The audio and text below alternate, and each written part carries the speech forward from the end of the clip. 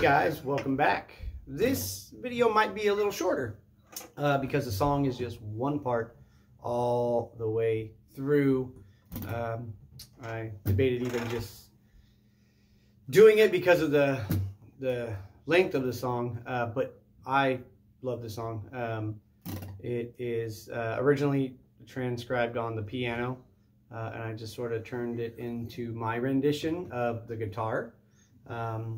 It's Damien Rice, 9 Crimes, and this song, the video, everything about this song is just magnificent. It's just amazing. So I wanted to just take a couple minutes, it's going to be short, and walk you through this. So the song is played really slow and really just the way I feel it anyways, not in time. So like I just feel, and I might be wrong, but when I hear it and listen to it, I don't hear like a metronome.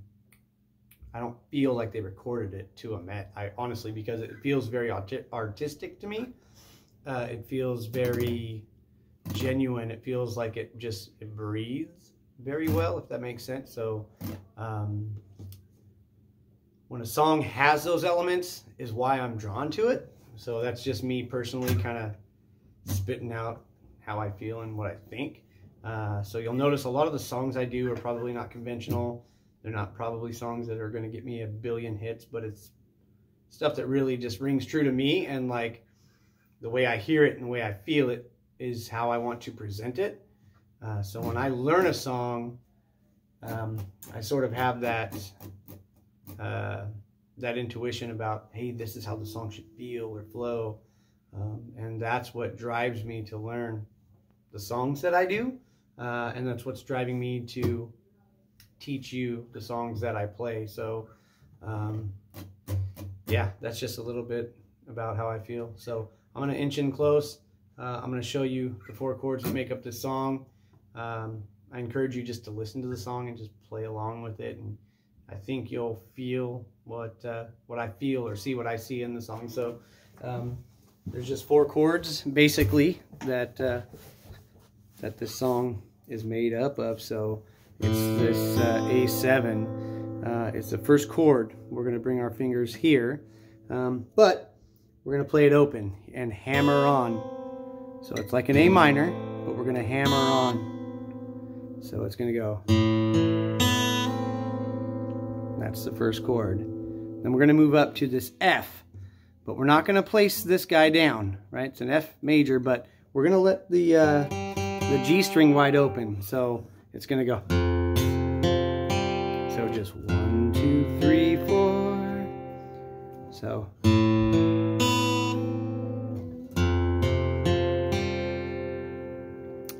Then the next chord that we hear is C, but we're going to do it with that G root, and we're just going to do the same. So that's going to be, so it's going to be the G, this C, place this guy here, and then the open G string. So might be hard to see. And then the next chord is G, but we're going to go G, we're going to mute the B string, we're going to hit open D, and then we're going to do a hammer on to the G right here. So it's, and that's where we start over, back to the A, to the F,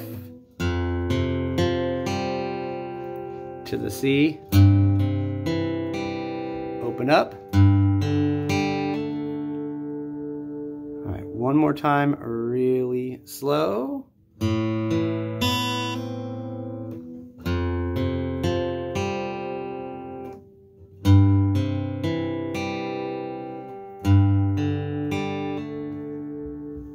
Okay, now I'm just going to kind of inch back and try to play it through just how it sounds. So, and like I said, when I hear it, I don't hear like it's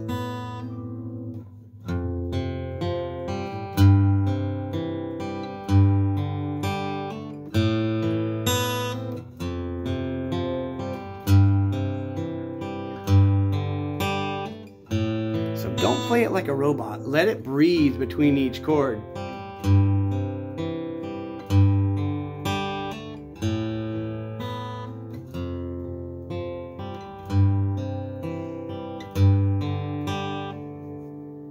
So that's it, and it just does that over and over again. But the way the vocal melody carries through the song, and the changes, and I think the tempo just sort of sways and goes up and down and kind of fluctuates. So sometimes you might hear it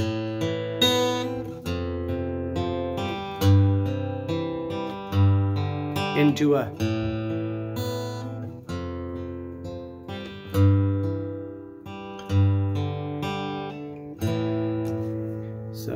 yeah, music to me does that, right? So some songs you want to be recorded to a metronome, you want it to be very like precise and on point and on par. And when you delays and effects and other things like that, you're gonna need that. But when you have a song that's just a piano and just an overall harmony, like this song, I think it's okay to let it breathe and let it walk and kind of go where it goes. So it's gonna sway and sort of flow, right? And even if it was recorded to a Met, they don't present it that way. So sometimes the chord might be sped up a little bit, like I was saying, and sometimes it might be just kind of slowed down or accented a little different. So yeah, anyways, enough rambling. I don't want to carry on too long. Those are the 4 chords to that song in the order and how they're played. And again, I love this song, and I feel really good that I got to share my little rendition of it with you. So I hope you enjoyed, and as always, like, subscribe, and yeah, leave a comment if you have any questions. Thanks for watching.